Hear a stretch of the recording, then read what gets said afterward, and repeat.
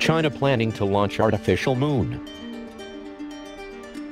In Chengdu, there is reportedly an ambitious plan afoot for replacing the city's streetlights.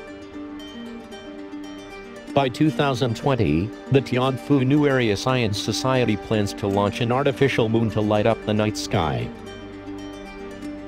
If the plan goes through, the so-called illumination satellite would orbit above the Chinese city of Chengdu and glow in conjunction with the actual moon, but shine 8 times brighter. The organization says it will launch 3 more satellites in 2022, potentially replacing streetlights in urban areas.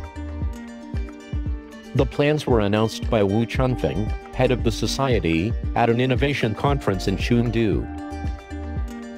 The satellite will orbit about 300 miles, 500 kilometers, above the city and use its mirror-like coating to reflect sunlight down to Earth.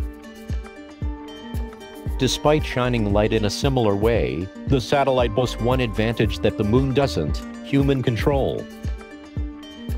Chunfeng says that both the location and brightness of the human-made moon can be changed and that it can be completely shut off if necessary.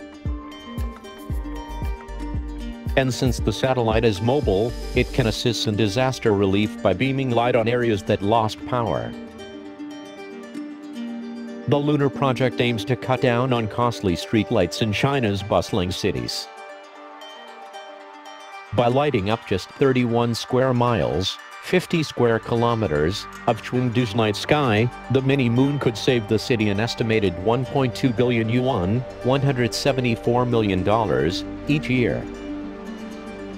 Thanks for watching this video. Please like, share, and subscribe to this channel.